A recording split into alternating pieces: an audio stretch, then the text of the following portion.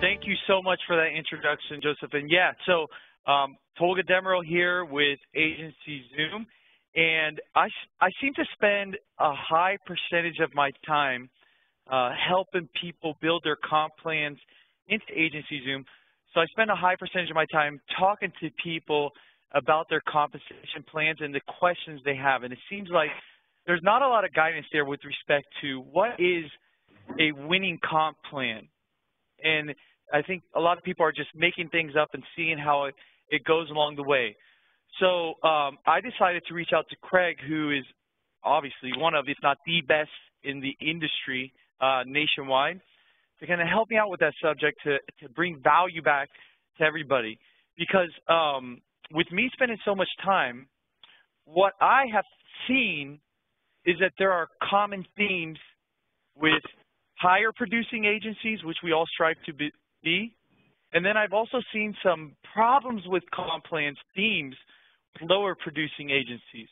So what I'm kind of going to go over is some of those problems. Then we're going to go into a detailed, like a common comp plan that I see, and then I'll kind of let Craig take over from there. So let's chat about some common problems that I see with comp plans. So number one, believe it or not, they're overcompensating underachievers and they're undercompensating overachievers. And I'm going to go into that a little bit more detailed here shortly. I also believe that a lot of people are afraid to pay for production based on this 10% number, right? Or 9%, unfortunately, if you're in that scale, but 10% number. And we're going to talk about that a little bit more as well. Another thing I see is that plans are way too complicated. They're just too many variables, and the producers have a hard time really understanding how did this one sale impact my pay. And then finally, and maybe the most important, is the standards and expectations are set too low. And believe it or not, your comp plan has a huge part in how standards and expectations are in your agency. And that's kind of where Craig's going to take over with that. Obviously, he runs a high standard, high expectation agency. And the result of that is he gets high results, you know. So let's go ahead and run through a common comp plan that I see that has problems. So here's a common comp plan that I see, okay? Something like a $2,000 base. I'm just making up that number, the $2,000 base. It could be $1,800, it could be $3,000. I'm just making up a number, okay? I do see a lot of 2000s. And then I see tiers something like this. So you got your 10, 15, 20, so it goes up every 5 items or so, okay, 10 to 40. And then the comp starts really low, 2%, okay, which is fine. There's actually nothing wrong with that. But then it ends at like 8%, all right? So let's talk about what are some problems with this comp plan that we see here. So first of all, the standards are just too low. On that tier plan that we just saw, the max shown on the plan was 40 items, okay? And I'm a big believer that if you don't show somebody a really big number, like 120 items, okay, they're never going to believe it's possible because the max that you're showing them is 40. So they're probably going to end up around 30 or so. The next thing that I see is that this comp plan is not willing to pay. It maxes out at 8%, which we're going to talk about why you may want to pay a lot more and why you should pay more than that or be willing to for people that overachieve, okay? Then again, going into that, this comp plan, believe it or not, is greatly overcompensating people that underachieve and greatly undercompensating people that overachieve, okay? So the last two things is kind of what we're gonna get into the details about. So let's look at the details of this comp plan as it scales out, all right? This is what this comp plan looks like. So again, the tiers were the 10 to 40 and the commission rates were 2 to 8%, okay? We're gonna use an average premium per item of $500 just because that's easy. The next column over tells you what the total premium produced by in that tier, okay? Then we apply the commission rate to come up with the monthly commission rate. So for example, in the 10 item, the producer would receive $100 for the month, and at the 40 item, they would receive $1,600, okay? Then you got their salary, and when you add those two up, you come up with their total monthly pay. So again, the person who wrote 10 items would receive $2,100, and the person who wrote 40 items would receive $3,600 for the whole month. And if you analyze those things, you see the yearly totals. Now, this is really important, okay, because I'm going to ask everybody a question, an analogy type question, okay? What would you be willing to pay for the following? And all this is going to make sense, okay? This is hopefully that light bulb. So I want you guys to all think about this. What would you be willing to pay right now for a $5 million book of business? My guess is you're going to be anywhere from 2.5x to 3 times, right? A 2.5 multiple to a 3 times multiple, okay? Now, my next question for you is, what would you be willing to pay for a $10 million book, right? Those don't exist a lot out there. And if you can find a $10 million book, we're going to pay for it. So it's definitely going to be over 3 times, probably close to maybe over 4. Who knows? I mean, I would probably pay 4 for a $10 million book in one location, to be honest. Okay? And then let's look at the opposite. How much would you be willing to pay for a $1 million book? We sure as hell aren't going to pay 3x, right? We're going to pay a lot less for that. We're going to pay 1.5 to 2. If we can get it for less than 1.5, great, even better. So when we look at this and we look at it like buying premium through the purchase of a book, what does this say and how does it go back to your comp plan? It's all premium, gang. Remember, right? We're paying for the premium. So let's come back to that comp plan example and let's talk about what is that comp plan really paying, all right? So we already talked about how the 10 items is paying $2,100, and if we go all the way down through each iteration, 40 items is paying $3,600. What multiple is it really paying per tier, and what commission rate is it really paying? So if we look at that, we're going to see that the 10-item comp plan is really paying a 4.2 multiple, okay?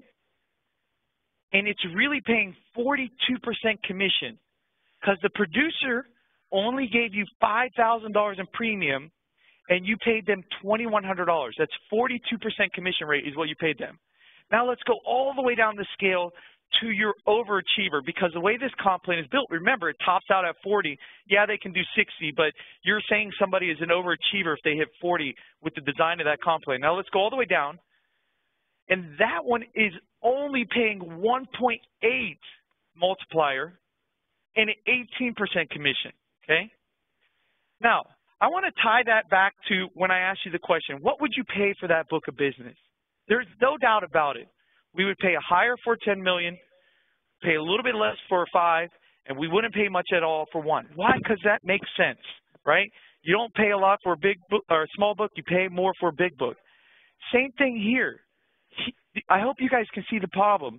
This comp plan is greatly overcompensating 42% for the people who achieve 10, and we're basically cheating the people who are overachievers and only paying them a 1.8x.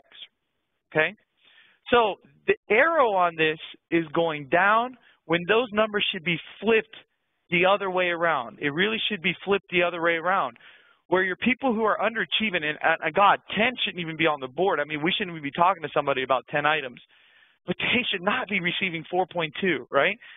And then your 70 item people should be more closer to that higher multiple rate in the commission. So that's one thing that I encourage people to do, is to evaluate your comp plan, see what are you paying people who underachieve, what are you paying people who hit the benchmarks, and what are you paying people who overachieve with respect to percentages paid. So with that being said, we're going to pick the brain of somebody I really respect, Craig Wiggins here, okay? 21-year Allstate agent. I mean, seriously, he's a legend. I'm going to go through these things, but everybody knows Craig. He's a legend. I personally have known Craig, I don't know, for 3 or 4 years now, and I've learned a lot from him, and every time I speak to him, he's extremely positive, motivational, started pure scratch, 4 locations, 2 states, $32 million in premium, and he manages a team of 28 with the help of an awesome Joseph as well. So with that being said, I'd like to open it up with a question to Craig, Okay. So, Craig, I'd like for you to tell us a little bit about the standards and culture of your agency and how your comp plan helps support those things. Well, thanks, Tolga, man. What an unbelievable introduction. I really appreciate that, and thanks for inviting me to be on this call with you. And look, for those of you that don't know Tolga, which I think there's a lot of people that we invited as well, this guy, he is one of the smartest in the industry. If you're not affiliated or part of Agency Zoom, you need to check that out. The way he's able to help people understand where they are and keep track and keep score of what the production is looking like, that's a huge part of this entire subject we're talking about right now. So thanks, Tolga. Thanks for inviting me to the call, and I encourage everybody to get out there and be a part of Agency Zoom and listen to what Tolga's got to say. He hasn't been here nearly as long as I am, and he's way ahead of where I was when I was at his point in my career. So this guy, he's got it going on. When it comes to our agency and the standards and the culture and the comp and the way all that fits together, I think, first of all, you have to, and he said it earlier in the presentation, right, when you got the 40-item max, and you've got to paint a picture where people can do a lot more than what they think they can do. Your responsibility as an owner is really to be a leader, right? You're there to develop, to train, to coach, but mainly to really get people to believe in themselves that they can do more than really what they think they can do. So if your comp plan has a cap to it in terms of what they can hit, chances are that's probably what they're going to think is acceptable as far as a top-end goal. And we really, we have a top-end, I guess you say, on our comp plan just for the percentage part, but it's a lot higher than 40. And I want people to do way, way more than that. We've got this month, I think we have 3 people on pace for over 100, and we've got 1 on pace for over 200. So a lot of that is just them understanding, what's possible. We hate the word realistic around here. It's really more about, hey, what can we achieve? 100 items a month is 5 items a day. 200 items a month is 10 items a day. So have you ever done that before in one day? Well, if you've done it one day, why couldn't you do it in 20 days in a row? So I think that the standards and expectations are a huge part of our culture and begins from that very first meeting when we first start talking to them through the onboarding process. And it's just something that we reinforce with Joseph, with Stephanie, with Al, and the other leaders that I've got here that are helping. And they do a fantastic job working with everybody to develop them and make sure they understand, hey, the sky's the limit. And I am totally in agreement with Tolga that you got to pay people, everybody wants to get paid what they're worth, right? You want to get paid what you're worth. I want to get paid what I'm worth, whatever it is that I'm doing, whatever it is you're doing, and your staff is the same way. So if you've got somebody in there that's freaking killing it and they're barely making more money than someone else that really should be fired, that doesn't make a lot of sense. People, they need to be rewarded for what they're doing. So, looking at our comp plan, and this is a very, very common plan. We share it throughout the country. A lot of people are using it. It's really simple. Like Tolga said, you get it too complicated, and it doesn't make a lot of sense. But if you notice, it starts off at 3.5% for up to 24. If someone's doing the 24 or really 25, under 40, they're not going to be here very long. It's really just for example purposes. And in some markets of the country, maybe that's something that you've got to consider. But if you notice, it goes all the way up to 125 items. As a top-end goal with a commission rate of 12%. People are like, wait, I don't even make 12%. Well, how can you pay 12%? Well, it's just like you said earlier, when you're buying a book, you're buying premium. You're buying that lifetime value of that customer, over the next 5, 6, 7, most customers average around 7 to 8 years. So you're buying all that renewal premium going forward in addition to all the other opportunities that we have today. In particular, if you're with Allstate. Now, we got a lot of Allstate people on the phone. With the bonuses, with IPS, with survey money, all the things available to you, enhanced comp for you that are new. Man, the sky's the limit on comp. There's no reason. You shouldn't be afraid not to pay it out. But if you look at that plan, it's very, very basic. It has some qualifiers in there. There's some chargebacks. We have qualifiers for IPS, for life applications. We got people who are doing 15, 20 a month. For agencies to be at 9 and 9. Because they can't get one a month is pathetic. Really, I'll just say it. If you're working 20 days a month and you can't get one life app issued in a month, when we've got staff people that are doing 10 or 15 or up to 20 a month, you really need to reevaluate what's going on. But this plan is very simple to follow. The people that do more, they make more. The people that, add more value in terms of line 10, add more value with life insurance, they make more, and then we do have a charge back in there for people that, have stuff on. And really that's mainly to monitor if someone's writing a bunch of crap, right?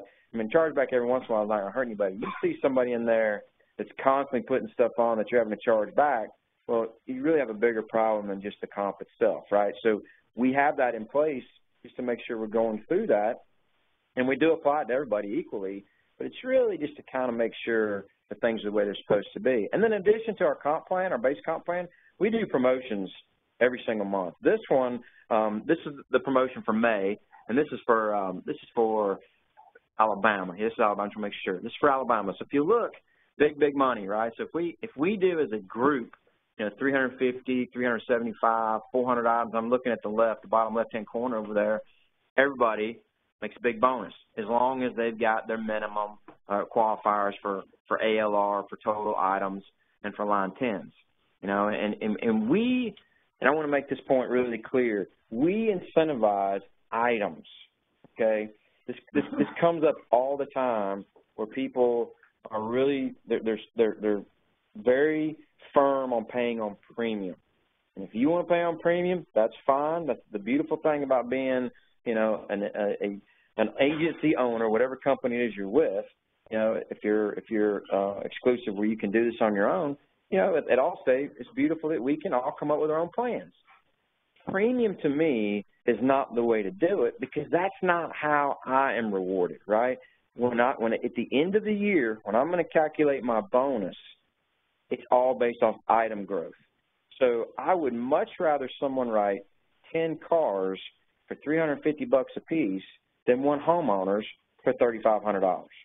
And historically, I've been doing this for over 20 years. The way you grow your book is through standard auto production. That's how you grow a book of business over time. If you have a great auto month, the next month and you look at your reports, chances are that's where you're going to see the most growth. So we want them to be really engaged on the auto side. But looking at this promo, we have a lot of things, and this will vary. I'll do something different next month. I did something different 2 months ago. It just depends on where we are, what we want to accomplish, what we think is important. The point with all this, and some people might look at it like, oh my God, that's a lot of money. Look, if you were going to go out and hire a marketing company and they promised you, look, you can have X number of items next month for a certain dollar amount, and all you had to do is stroke them a check to get it, would you do that? And let's just say they were going to promise you 100 items for $1,000. Would you pay a marketing company 100 items for $1,000? Of course you would, right? So why wouldn't you do the same thing for your staff? Throw money out there and let them chase it and watch what happens. We'll have people make a bunch of money, and of course there are some things in here with scale where maybe we can do a little bit more because we've got, more reward at the end of the year. This is for the Alabama side. So we also have one for the Georgia side as well because every market's a little bit different. You'll notice over there, the individual bonus on the right-hand side, it's 50 items instead of 100. In Alabama, it was 100.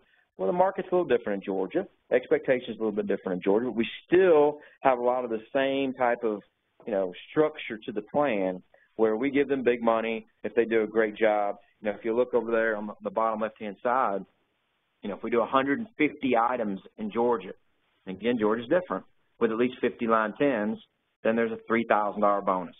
They got to have at least 5 ALR applications, at least 30 items, at least 10 line 10s. And some people may say, man, that's a lot of money for 150 items. But at the end of the year, that book over there is almost $10 million. The bonus was supported. It pays for it. It makes sense. The lifetime value of those customers. And, look, I've been doing things like this for a long time, not just today, not just for size today, but going back to the very beginning, even when I was scratch, I constantly, and I think Tolga would agree with this, you put money out there to get people to chase it so that they can reach their full potential so you can grow, so that you can get where you want to go. And low performers, you never have to worry about them. They're not going to get there anyways. The high performers, if they get it and they make that money, then great. I mean, that's what you want to do. You want to pay that. So, these two promos, this is a sample. We'll send you we'll send you a copy of this webinar, but then we'll also send you what we do with our comp. what we do with our promos. And there's some other things I'll give you in there as well as far as accountability. Accountability is a huge part of being successful. When you look at what someone should be doing every day, there's a daily activity sheet that I'll give you as well to make sure that people are where you're making sure they're accountable for their daily actions just as much, if not more so, than their actual results. Because what they do during the day is going to lead to what they actually produce. So we want to look at everything, and look, every day is so important, right? Your comp plan has to be correct for your situation. For us, with our size, with our bonus, the qualifications, the things we have to do to max out, to get where we want to go, it's not just every month's important. It's every day is important. I mean, we look at everything, and that's why Agency Zoom is really so critical. We started a program, Joseph and I did, years ago internally to kind of keep up with what we were doing, and then we would email production all throughout the day and live real time anytime someone wrote something. Well, Tolga has taken that and created a platform for any agency owner to go out there and have access to, and I'm telling you, have to have that because people have to know where you are. I mean, I looked at my phone before we even got on this call, how many items do we have for the day, right now, because I know we need at least 20 in Alabama to get where we want to go. And so I look at it every hour. I mean, every minute. It's constantly being updated as we write business. So I would encourage you, if you're not already involved with Agency Zoom, to get involved with that so that you can keep track of that and couple that with a solid comp plan to make sure that people are incentivized correctly and that you're holding them accountable, and then you can see what's going on all throughout the day. So, Tolga, if you want to just kind of maybe have a little back and forth, have a little conversation about some of this stuff, I'll be glad to talk for a little while before we open it up to Q&A. Yeah, man, awesome. And, man, that was really powerful information that I even took some notes from, to be quite frank with you. It's always a learning opportunity, so I appreciate you sharing all that extremely valuable stuff. I do definitely have some follow-up questions, as I assume other people may, so I encourage people to jot those questions. And then, Joseph, if you could just let us know if there's any questions, that would be fantastic. So here's a question that I get, Craig, a lot from people. Could you kind of talk about salary / base pay versus 100% commission, draws, et cetera, with your 23 years of experience? Could you just talk a little bit about that? Yeah, sure, no problem. I mean, first of all, we're specialized, okay? So we have service people, we have sales agents, we have managers, we have admin people, we have operations manager. We've got a lot of different positions. Everybody gets a salary. Everybody that's on service is almost 100% salary because I want them focused on taking care of people like their family and not worried about a lot of production requirements. So there's no production requirements on them whatsoever. They do have some spiffs and commissions and some bonuses, that type of thing, but they don't have to worry about that to make a living. The salespeople, I believe that they need some sort of small base, some sort of salary, so they're just not waking up broke every day. And that varies based on market, varies on experience, based on, who it is that we're talking about, but can range anywhere from $1,500 even all the way up to $2,500 depending on the market. Just to make sure that they've got something. I don't want people to feel like everything is 100% commission because in my experience, that just doesn't work very well. If someone has a bad month, man, it can completely ruin them financially, and then they leave, they go find something else, and you've lost somebody that, you could have kept if you were just paying them a small salary. So I'm not a big fan of draws. I like a small salary of $1,500 to $2,500, somewhere in there, plus a very heavily weighted comp plan on top of that, but that's incented for them to do the things that are important to you. And for us, that's item growth. So those are my thoughts. I don't know where you fall on that, Tolga, but that's the way I structure everything so that I get the results that I'm looking for. No, I'm kind of glad you said that. I'm in line with that 100%. I call it a guaranteed minimum. They never pay it back. So my people get either their minimum pay, which is very small in respect to their commission, or they get commission, whichever is greater. Essentially, it's a salary, right? So it's the same thing. They don't have to pay it back. For that, if my top guy, if he has a bad month, I'm cool. I'll give him some money because I know next month he's going to do double the production because I know I can count him. So I think we're in line with respect to that. So I appreciate you sharing that as well. I'd like to pick your brain some more if you don't mind. Is that cool? Sure. Okay, so your comp plan, we know it's a winning comp plan, right? I know that you are putting up numbers, but I also know that there are lots and lots of other agencies who have implemented your comp plan that are also winning as a result of. How do I know that? Because of Agency Zoom, okay? Now, do you feel like this could be a one-size-fit-all comp plan, or do you feel that comp plans may need to be adjusted for someone who, say, is a scratch agent versus someone who's getting to scale versus someone's at scale?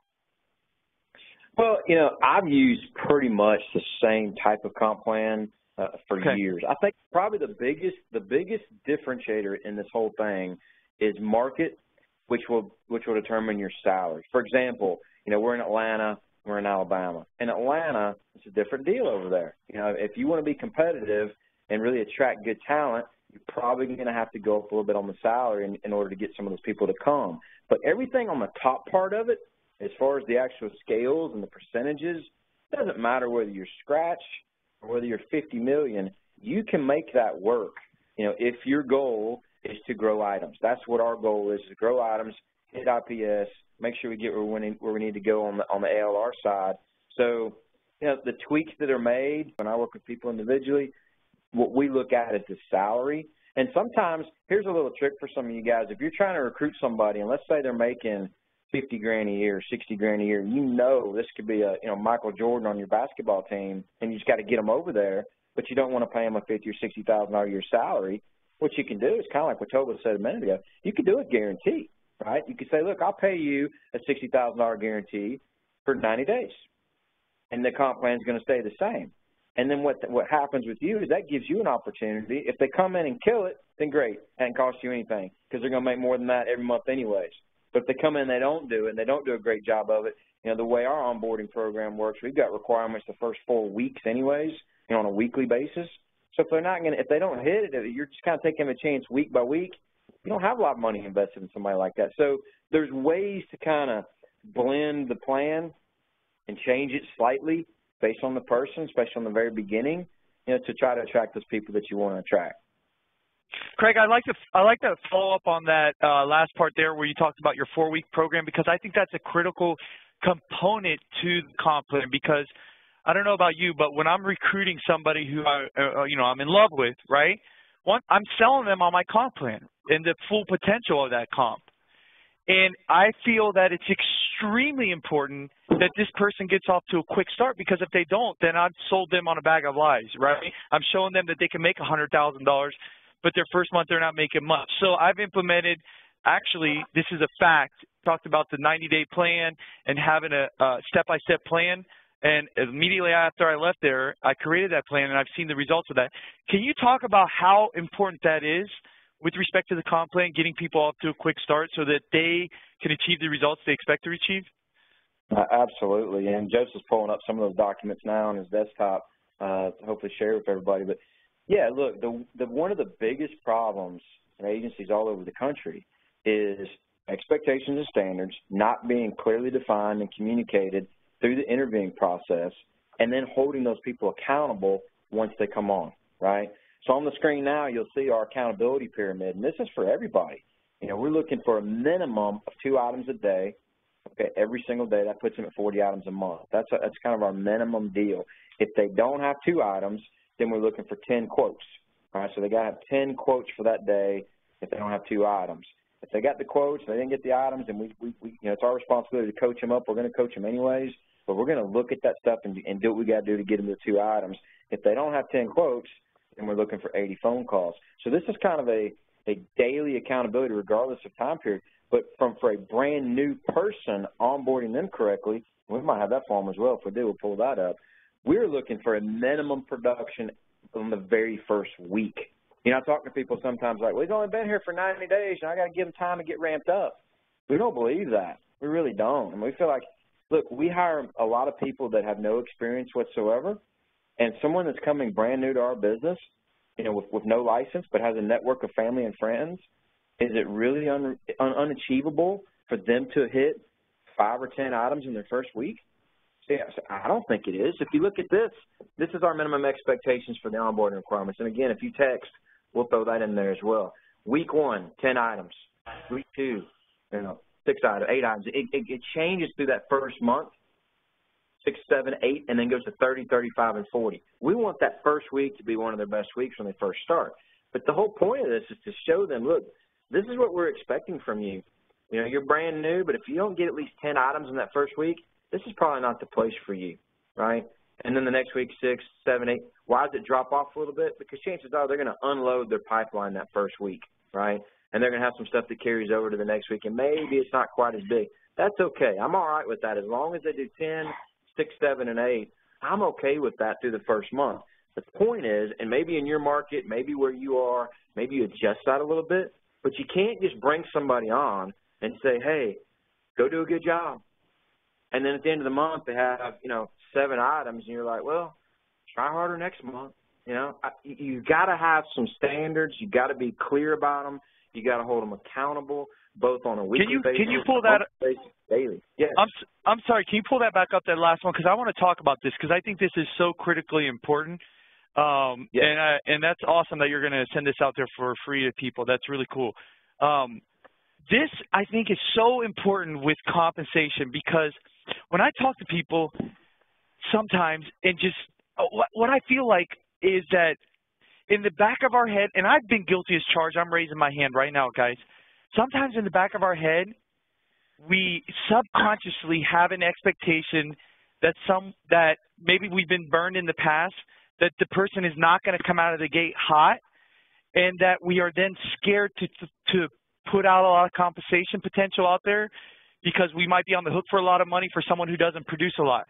But when you have certain goals in the beginning and you change the way you think into, this guy is going to produce 30 items his first month, 40 his second, 30, and they actually achieve those results because of the plan that you have in place, then you don't care about paying them the comp, right? Because it'd be safe to say if everybody's producing 60 items at your agency every single month, well, hey, I don't even look at what I'm paying them as long as my bank account's good, right? So that's right. These little things tie into so much to the comp plan. They're not a part of the comp plan, but it's the standards and expectations that get you to feel more confident about willingness to put up more money. Does that make sense, Craig, when I speak about that? Absolutely. And you are so right. And that's really such a big roadblock for so many people. They look at, sometimes investing in their agency, they look at spending money out of their pocket. I hear that a lot. I can't afford that. Look, you can't afford not to pay people the right way so they get where you want to go. And, yeah, is it taking a chance on some money? Well, look, when you have minimum expectations, if you go back to that last slide, Joseph, when you have minimum expectations those first few weeks, and you got somebody, look, let's just take week 1. Let's say the guy starts off with a $2,000 salary, right? What is my risk for this guy that's starting off on a $2,000 week or $2,000 a month salary plus the commission plan that I have? $500. $500. How many internet leads is that for people that are buying internet leads? I mean, it's nothing. It's nothing. And see, what happens is people that don't have these expectations and accountability, they start them off at maybe whatever their salary is, whatever their comp plan is, they ride them for 3, 4, 5, 6 months, spend 10, 15, 20 grand on somebody, and then they get rid of them. So really, who's taking the bigger risk, right? I'm not. I've got $500 at risk. And see, what I'm not going to run anybody through binding authority until they've proven that they can sell. So I'll let somebody else bind their license. They can talk to people. I'll let somebody else bind the business. So I'm not going to bring them on and spend a lot of time and money. They either can prove that they can do the job on the very beginning, or they don't. It's like a tryout for a football team. You come out there and you make it work and you make the team, or you don't. I don't have a lot of money at risk. I don't have a lot of time at risk. And once they've proven themselves through especially the first week, when someone gets through their first week, it really shows us, hey, this is somebody we can work with. And now we're going to pour it on. We're going to spend time with them. And I could put 3, 4, 5 people on the phone right now that would tell you straight up, if it hadn't have been for that accountability, if it hadn't have been for those weekly requirements, they wouldn't be hitting 80, 90, 100 items a month right now. Because in their mind, they wouldn't have thought it was possible, right? So when you show somebody, look, 100 items a month is 5 items a day. Here's how we're going to get there. you hold them accountable in the very beginning and show them, what's really possible, things start to happen.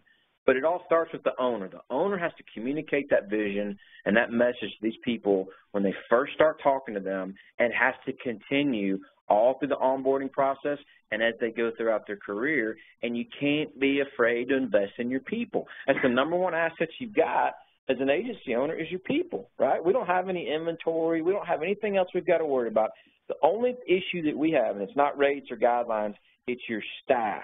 If you develop your staff, you pay them right, you coach them up, you show them what's actually possible out there, and you lead them in the right direction to reach their full potential, you're going to win.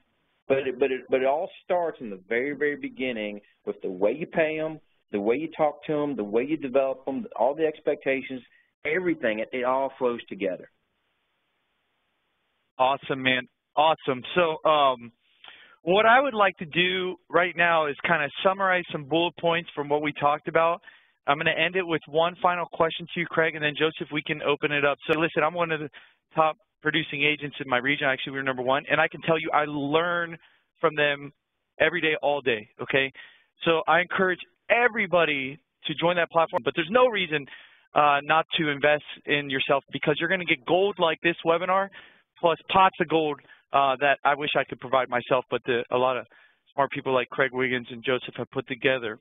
So let me summarize some of the things that I heard here, and then I'm going to end it with one last question. So what I heard and what I see is, first, you have to develop a comp plan that sets high expectations, right? Exactly. And standards, high expectations and standards. Secondly, as an agency owner, no matter what kind of agency you run, you can do what you want with your comp plan. But what we see as a common theme is that items works best. It's easy for your producers to understand. It's how you get compensated. You have no control over premium, right? You don't set the premium on a policy. Items are items are items. So really think about redeveloping your comp plan based on items. Another thing is, keep it simple. Items, IPS, and sprinkle in some bonuses so that your team can have fun. Bonus them on what you want to motivate, and don't be afraid to motivate. And then finally, don't be afraid to overcompensate people who overachieve. In fact, do it. Just do it. Take Nike's slogan and make sure the people that are overachieving based on the standards and expectations, don't assume overachieving is not 20. I don't care if most people in your agency are averaging 10 items a month. 20 is not overachieving, okay? So, let's set the bar higher. If it's 10, let's push them to 30 or 40, okay? 2 items a day is a great benchmark that I see being used a lot.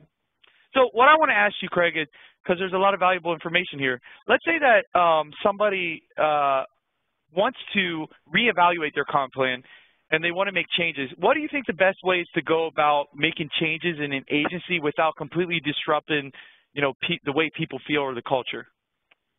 Now, that is a great question, and that comes up a lot. And actually, I've been through that many times myself.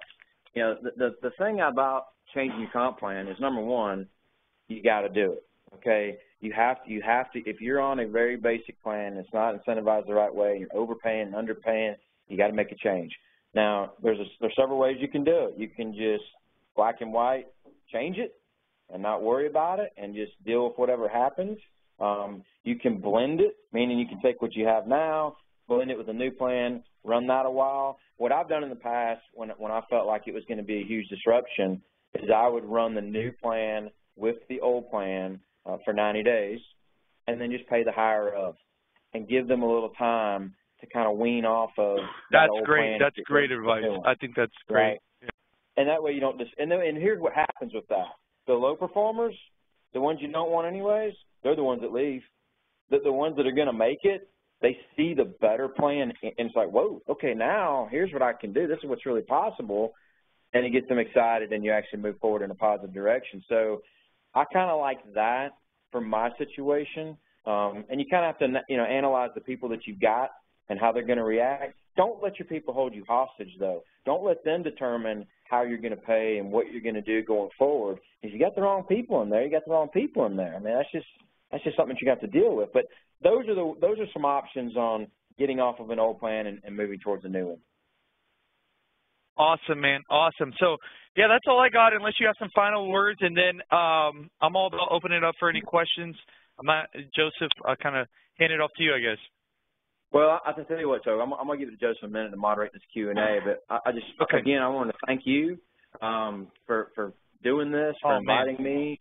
I think this is something that will be valuable to because this is like, I mean, where you find people and how you pay them. That's like the two top topics, right? I have a problem with staffing and, of course, leads, those kind of things. But how do you find people? How do you pay people? It's a common issue. And, all of us, I know Tolga's included in this, guys, we just want to help you. We really, truly want you to get better. We want you to succeed. And how you pay people is a huge part of that. So, look, man, I appreciate you reaching out to me and asking us to be involved in this with you. And I think a lot of people will benefit from this call. And, of course, we'll have the recording. We'll get it out there and play it for a lot of folks. But thanks so much. And I'll turn it over to Joseph. We got a ton of questions. We'll get through as many of them as we can and just kind of go back and forth on that, I guess, and try to finish on time. Here you go, Joseph. Thanks, Tolga. All right, so we have a question here from Stan Martz. Where do your leads come from? And I'm going to add Catherine's question, Catherine Allen's. What's the key to getting large items daily? So where do you get your leads, and how do you write so much daily? Just like all agencies, we both have different approaches, right? We have similar but yet different. So first of all, when I talk about leads and getting those high numbers, it's all about the expectation. So when I hire somebody, the expectation is a minimum of 2 items per business day. By the way, that pyramid is exactly what I model in my agency. It's the simple solution to getting the high numbers, 2 items per business day. Okay. Then I talk to the people that I hire about how are you going to get to the 2 items per business day, aka 44 items in a month, right? And what I tell them is this: I am not going to give you enough leads to get there. It's not going to happen. Okay. Immediately at the beginning, I tell them that. Again, it's about expectations, because if people expect that in order to get to the results that they're just going to depend on that's not what we're running here. And then what I follow up with is this. I tell them that you are the CEO of your desk, okay, and your business. And your business just so happens to be in my agency. And guess what? Right next to you, there's another CEO who owns a very similar business that just so happens to be in my agency. But you guys are competing businesses, okay? And what I tell them is both of you are going to receive one stream of income, which is leads from me. But those leads aren't going to be nearly enough to get you to the results that you need to get to. It's up to you to implement additional streams of income into your business, aka your desk. For example, referrals from mortgage partners. If you implement that stream of income into your desk and the guy next to you does it, who's going to have higher results? Okay? But that's going to take some work on your end. Then let's look at another stream of income, which is apartment complexes. Let's look at another stream of income, referrals from past clients, X dates. You guys get the point, right? So there's no magic lead vendor or anything like that. Anybody says that, oh, Datalot's the best or anything, that's wrong. That's not going to work for anybody. I think it's all about expectations and clearly helping people map out a path. And if we just tell people, hey, your goal is 44, I'm going to help you get there with leads. I mean, man, that's a lot of leads. You're going to be spending a lot of money to get to that number. And then how do you get to 80? I'm telling you, you ain't getting to 80 items. And you sure as hell ain't getting to 100 items on leads. It's not going to happen. And I think that might be a good segue because you're the best in the industry, I think, with the COI. So maybe I'll let you take over from there, Craig. Well, man, that answer was gold. Hopefully, if you're listening to this on the recording right now, you need to rewind and listen to all of that because that was money. I mean, he's exactly right. And if you're hiring people and they come on and think, you're just going to give me all these leads and it's my responsibility to work the leads and that's how I'm going to make a living, that is so wrong. I mean, we have a lot of opportunity, right, within the book, especially if you have a bigger book, to cross-sell and work win-backs and requotes and that type of thing. But referrals is how you're going to win. That's where, that's the gravy. So, we do a lot to try to help put our people in a position to win with referrals. There's a lot of things that you can do. We've done a lot of, 1-hour webinars about how to go out and cultivate that. but you have to make that a part of what they're doing. You know, and some people are better at that than others. I mean, that's just the way it is. In our organization, we've got some people, they just burn the phone ups, you know, calling old leads and, you know, requotes and win backs, and we got other people that love to get out. The people that get out, they always outperform per phone call everybody else. It's not even close. You know, we've got one, she's on pace right now for 200-something items this month. I think she averages about 40 calls a day because she has such great relationships with her centers of influence. So Tolga's exactly right. It can't just be about what kind of leads you guys have. That's part of it. We're going to help you with that. We're going to give you maybe a little bit, but like a new hire that comes on, we require them to have 50 deck pages before their first day. That's one of the hurdles they got to jump through to be able to start.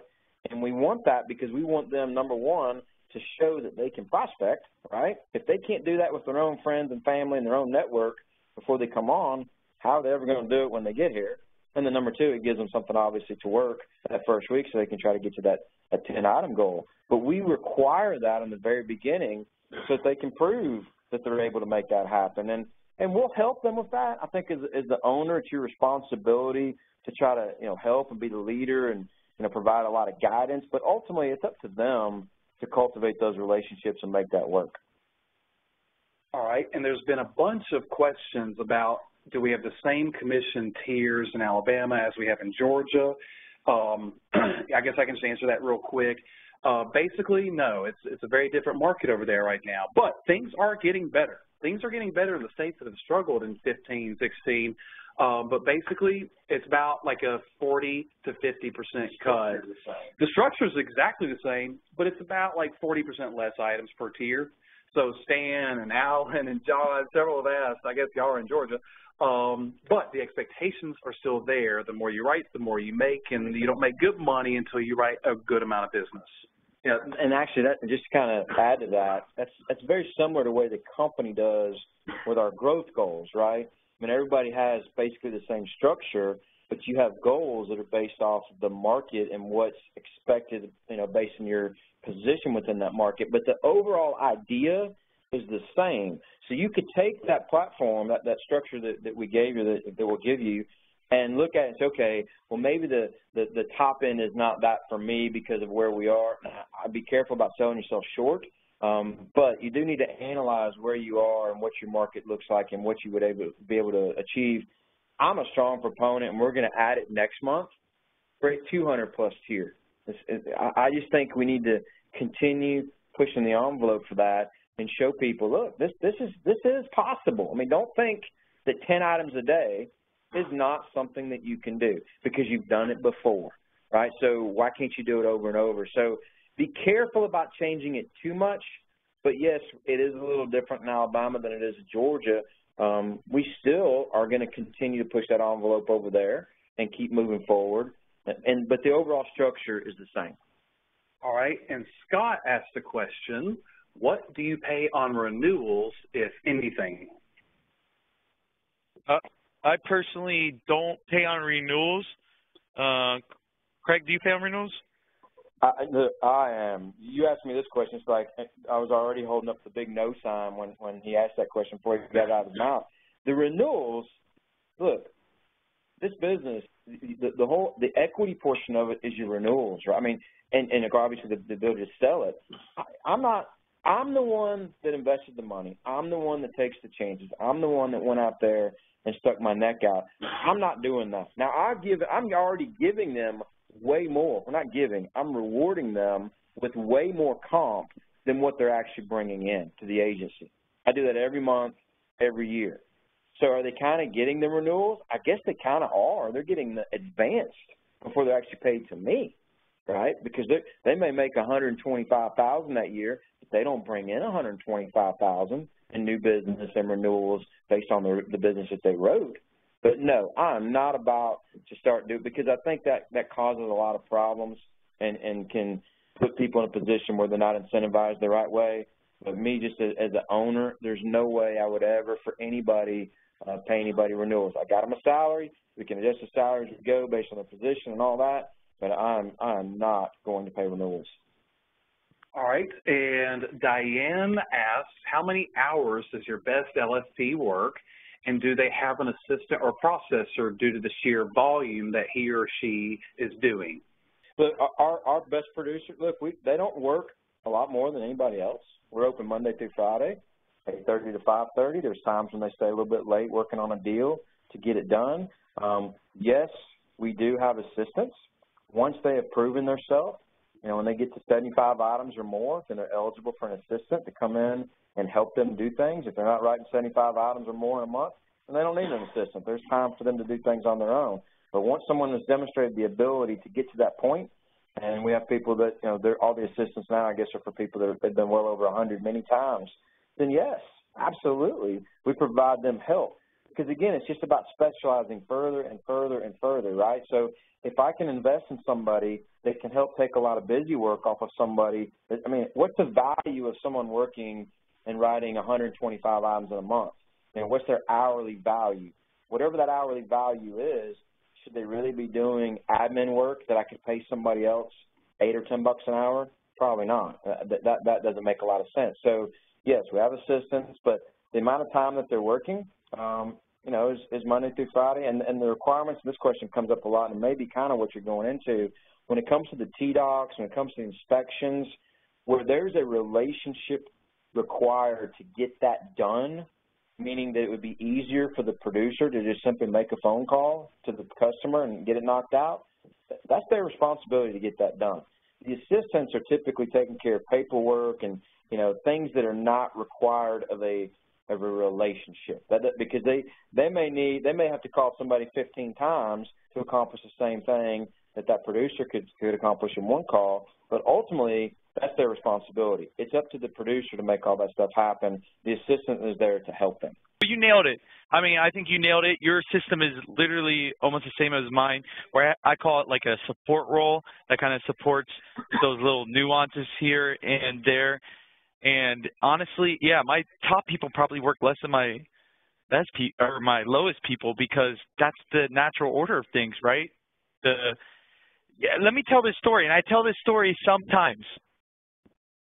So maybe some of you heard it, but it's a great story about me in high school and my dad.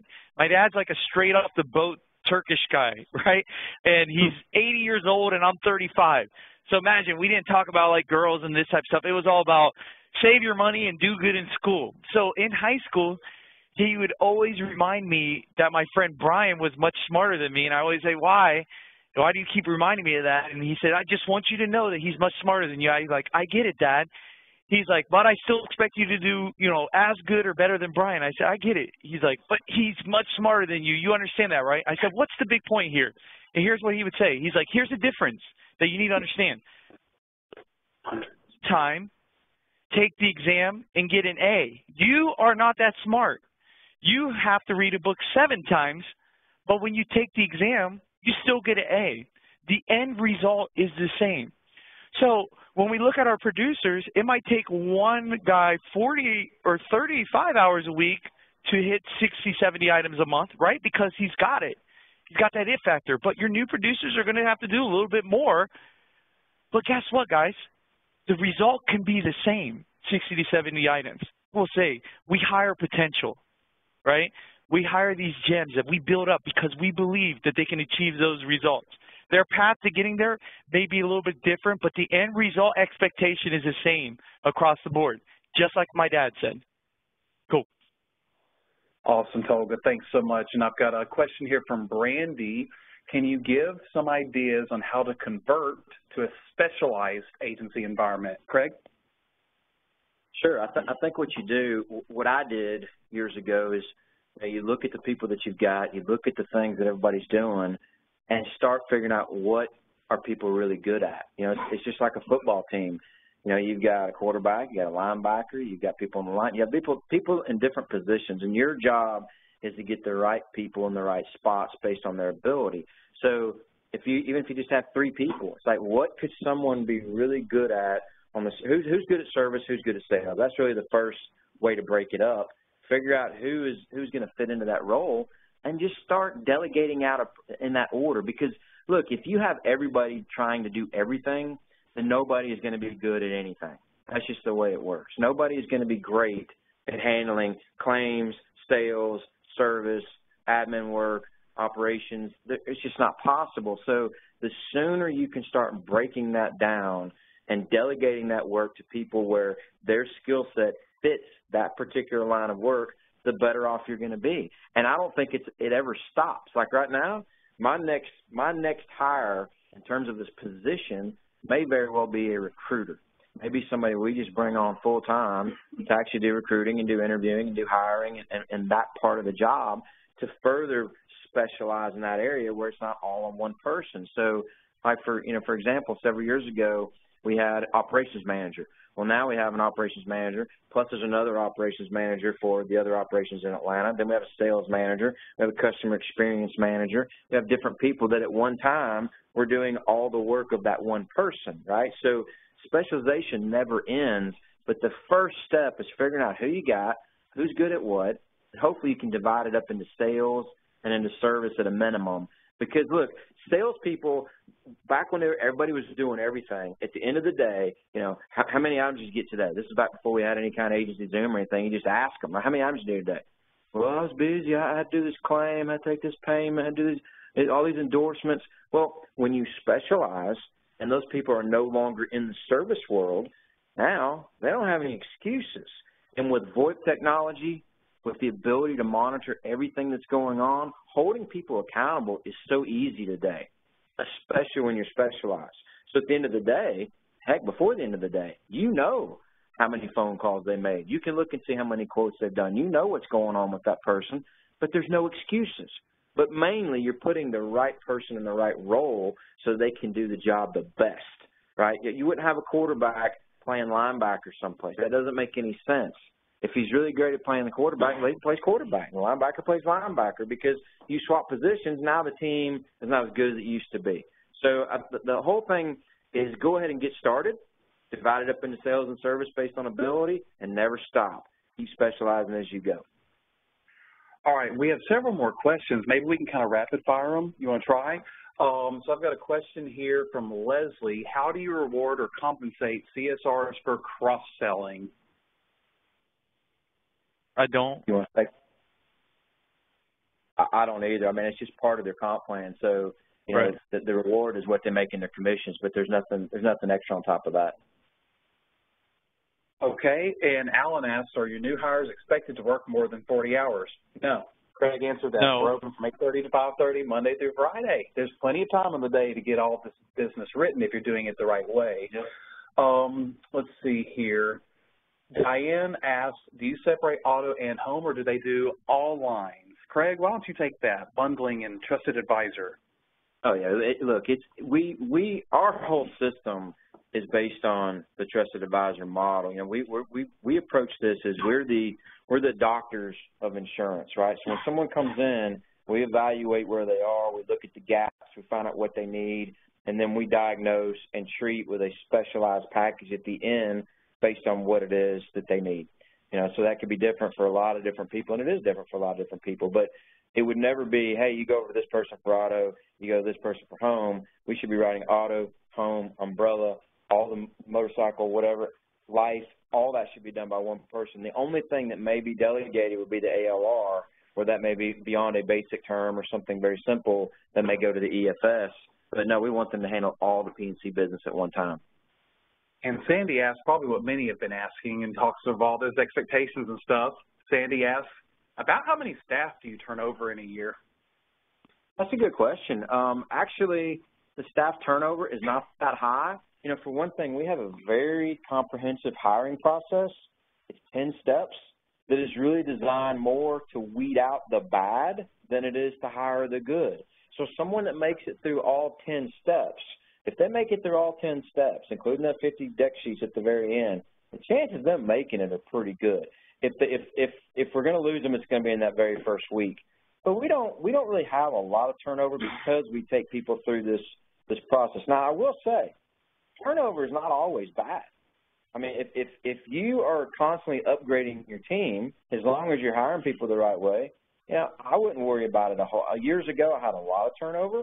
And I was constantly upgrading. I was learning, and I was getting better. It's part of the process that weeds out a lot of the bad. We basically are trying to push them away, right? Every step that we go through, it's like, okay, if you make it through this, then great, we'll keep going. It's almost like we don't want them to come on as we go through everything because we don't want the bad ones. We want the good ones. The good ones make it through. The bad ones do not. But overall, we haven't had a whole lot. And I see the question about licensing. Everybody's required to have a license before they start. You know, there's a lot of careers out there that require a college education, right? 4 or 5 years of school, tens of thousands of dollars, maybe a lot of debt. I just need somebody to make like a month and a half commitment, spend a few $100s, and then come on. Those people coming out of college, they're going and getting a job making 40 or 50 grand a year at best. They can come here and make double that, right? So I want them to be invested in that. I will never hire anybody that doesn't have a license and take a chance on that. I did that years ago. That's a huge mistake. Make sure they've got a license, make them pay for it themselves, have some skin in the game, you know, be committed to it, but definitely need a license before they come aboard. All right, and I've got a question here from Joseph L. Joseph says, do you require a new hire that's currently with another carrier who's PNC licensed and life and health licensed with about 1.5 years experience? Would you require them to also bring in deck pages? Yes, we would. And honestly, we're not real big fans of bringing somebody from another agency. 1.5 years, maybe. When they get to 5 or 10 years and they have all those preconceived notions and all the baggage, look, most agencies are run like crap, right? I mean, they just are. So why do I want to hire somebody out of that environment, bring them into mine, and then try to have to retrain all that? What we really look for is talent and ability. If they've got the talent and the ability, then we'll teach them the insurance, right? If I'm trying to recruit a quarterback from my football team, I don't want a guy that just knows the playbook. I want a guy that can play quarterback, and then I'll teach him the playbook. So, yes, if they're coming, I don't care where they're coming from. That's one of the requirements. You've got to have 50 deck pages before you start. If you can't get 50 deck pages, let's say we talk to them and they're going to start in 2 weeks. If you can't get 50 deck pages in 2 weeks' time, how in the world are you ever going to be able to prospect and generate the business that you need to generate to help us be successful? It's just not going to happen. So regardless of where they come from, that standard, that's always going to be there. Got a question here from Chris. Are your salespeople also life licensed? Tolga, you want to take that one? Sure, yeah. So 3 of mine are, and everybody received a broadcast message from me that they must be licensed by July 1st. So, yeah, moving forward, that's the case. It's just there's just way too much IPS upside potential this year. The game changes, and guess what? We change with the game. That's right. And that's interesting because you literally go into the first question that was asked at 120 from Ed. Can you explain further how the ARR multiplier works and other IPS upside opportunities? So that goes into the very first question that was asked. We're almost to the end. I was working backwards. Who wants to take that? Tolga? So on my comp plan, mine is a little bit different than Craig's. I have a booster to where they would leave a significant amount of money on the table for not achieving IPS results. And when I say significant, we could be talking about over $1,000 easily each month. So, you know, you could be talking about $12,000. So the IPS is the potential that it unlocks in my comp plan is substantial. So, AKA, it's a part of their job. Go to our comp plan real quick if you can. On ours, it's very similar. You know, if you look at that, say someone does, if you look at the comp plan right now, let's say they got 130 items, right, and they don't have any life apps. Instead of being at 12% commission, they'd be at 3.5%. Okay, so we require life apps in order to play, and I tell you what, the biggest thing for us this year is we've got away so much from focusing on the IPS and the bonus and all that, and really spent a lot of time working with our people on just doing the right thing. You know, if you pull your CSRP up, you're an Allstate agent, you pull your CSRP up and you look at the percentage of people that have life with you, most people on this call, it's probably going to be under 20. A lot of people, it's going to be under 10. So what that means, let's just say you're at 20. 80% of the time when someone calls you, and their husband's just been diagnosed with stage 4 cancer, they've been killed in a car wreck, and they ask that question, hey, did he ever get life insurance with you guys? 80% of the time, the answer is going to be no, which is pathetic. I mean, we're doing a terrible job on that. So I'm really trying to change the culture with that, look, as a trusted advisor, as someone's agent, as having this relationship with them, we need to do the right thing and not worry about, the IPS and the goals and the bonuses and all that. We should be writing 50 apps a month, not 50 apps over 6 months. So, and that's because we need to insure more people. And I think having that kind of tone, we really started off the year with that this year with some community service requirements and that type of thing. That's really helped a lot. Life insurance is something that obviously people don't have to have, and a lot of people struggle with asking for it and, pivoting from P&C to life. You really got to figure out what works in your agency. For us, changing the minds and just the attitude of, hey, let's do the right thing for these people. I'm sick and tired of hearing about people calling in and they don't have coverage with us because we didn't do a good job. And the more you write and the longer you're here, the more that's going to happen unless you really get on that train and start insuring people. And I don't care if they get a $50,000 policy. They just need to get some sort of coverage. So think about the way your agency works, what you're expecting, and the overall culture when it comes to life. And you may find some opportunities in there to get a lot better without focusing all the time on the comp. All right, and I've got a question here from Larry. Anytime I advertise for new staff and mention the word sales or insurance sales or telemarketing, I almost get no responses. On the sales side, how do you find or advertise for good recruits? I'm all about advertising it for sales because I want salespeople. It could be your market, and I do understand that each market is a little bit different, so I'm not sure what your market situation is. Maybe it's extremely rural. I have no idea. But for me, it's all about sales, and I only look to hire salespeople. I like bartenders. I like servers, people that when I interview them, they smile. They're people, and so I definitely advertise it as sales. Yeah, I'm right there with Tolga. I think, if the word sales in the ad is scaring someone off, then that's probably a good thing. That probably means that we're not going to hire somebody who's going to be afraid to sell. Joseph's trying to find a post here where we're doing some recruiting on Facebook. We do a lot of recruiting on Facebook. We do a lot of recruiting when we're out and about. I think that's one of the best ways to get really good, high-quality people, as you're seeing on my Facebook posts for the last 3 months. Going out and about and just looking at what people are doing as they're dealing with customers and seeing how they're responding to situations. For example, one of our best people we got years ago, she was a cashier in a tanning salon, but she did a really good job working with customers. She upsold people, great attitude, good with people, all that type of thing. So there's a lot of ways. There's the post right there that Joseph was looking for, on Facebook where you talk about hiring. And we always put, hey, here's the opportunity. We'll tie a referral fee or sign-in bonus into it a lot of times. But Facebook is a great way. LinkedIn is a great way. Social media in general, just to talk about the overall opportunity. If you friend me or if you already are friends with me, if you want to grab that post and copy and paste, you're welcome to do so. That verbiage there works really well. We've also done some videos. Joseph's done a really good job of some videos where he actually walks through the office and shows them, hey, here's your office, what your opportunity could be, that type of thing. You got to get creative when it comes to recruiting. And I'll give you one little tip on recruiting. A lot of people use Indeed. If you go out to Indeed and you search resumes, there will be a thing in there where you can set up for resume alerts, okay, which means the next time someone has a resume like that come up, it'll automatically email it to you. So we subscribe to that on Indeed. Joseph's showing you one of the videos now. That process through Indeed has helped us a lot, and it's totally free. So you just search for resumes, and then you click the button that says, alert me for these types of resumes going forward. And then depending on your market, you might get an email every day that has new resumes that are just like the ones you just searched in your inbox.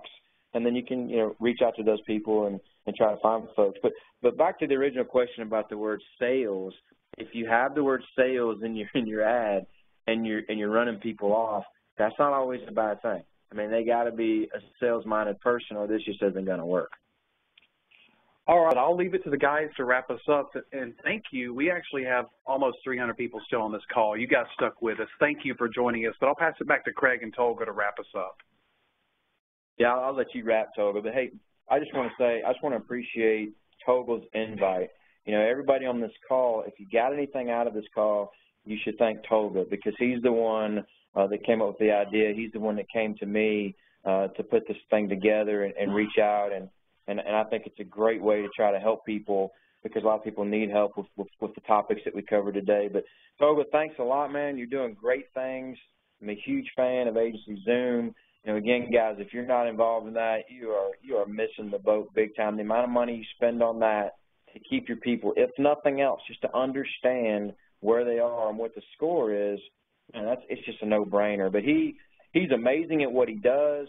He's very responsive. He's innovative. That product is changing over time and getting better and better. He's adding, he's got some other things going on that, you know, maybe he might want to talk about. But thanks again, Tolga, for involving me. I really appreciate it. And, you know, maybe we can do another one like this sometime soon. Well, I appreciate, Craig, you jumping on here, and it's the most common thing that I spend time on, talking to people about your comp plans, and who better else than to bring you on here, Craig, with your expertise and your 23 years of experience. This is what it's about. This is what we're talking about today. What we're talking about is building comp plans that win, and that's a part of that is investing in your people that you implement and the expectations and the high expectations that we have. And I would love to do stuff like this more often for sure. So with that being said, I really appreciate everybody being on here. That being said, that's all I got for today. Thank you so much.